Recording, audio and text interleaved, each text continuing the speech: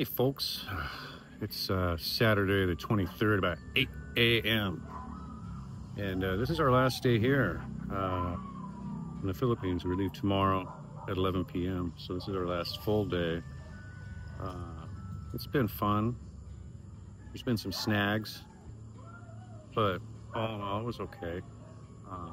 Worst part was, where is it? Chinatown, Manila. Don't go. If you do, please do at your own risk, at your own entertainment risk. But we did get, we didn't get a lot of fun in. We got some fun in, did the resort.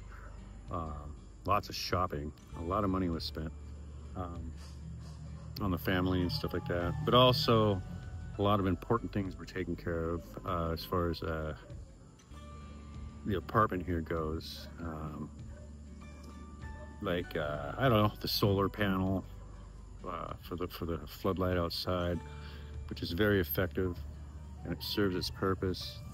My stupid little project was sealing the wall with that air conditioner, and we got the generator for when there's a power outage, because when it rains here the power goes out. And so the generator was like, I don't know, $350. I put it together, and which consisted of putting the wheels on and putting the oil in and messing with the spark plug and putting the fuel in, blah blah blah.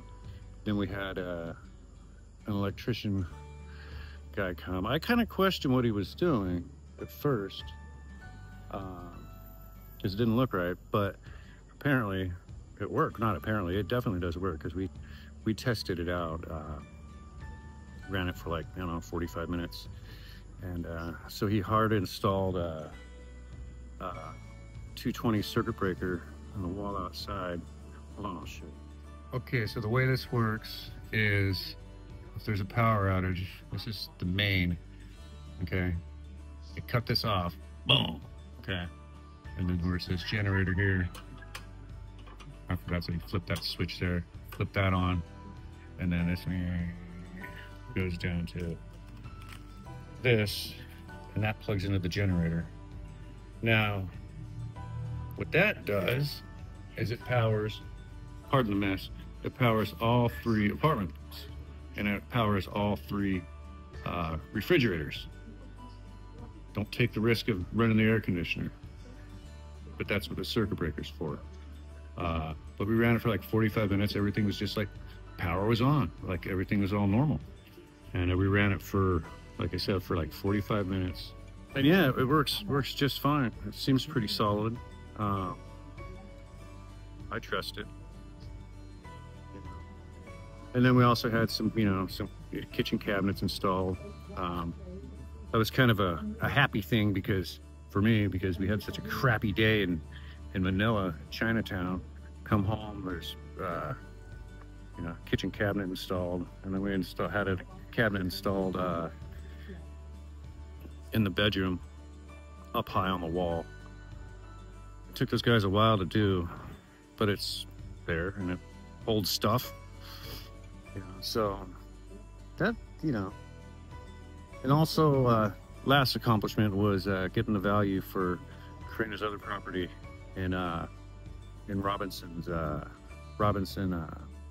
subdivision. My estimate was wrong, okay? I thought that at 120 square meters, based on freaking stupid Google search, it was worth about $22,000, the land, for 120 square meters. But I was wrong. Karina went to a real estate place, and based on the area, and apparently that particular area and that property, the house, the subdivision, I guess rich Filipinos live there, so all the houses are rich people shit, or considered rich people out here. So the value of it is actually $58,000 and something, so 58 and change. So that's a good thing. So when it comes time for her to sell it, it's not going to be that big of a deal for her to fly out here to take care of that transaction, because that's a pretty good chunk of change for dirt.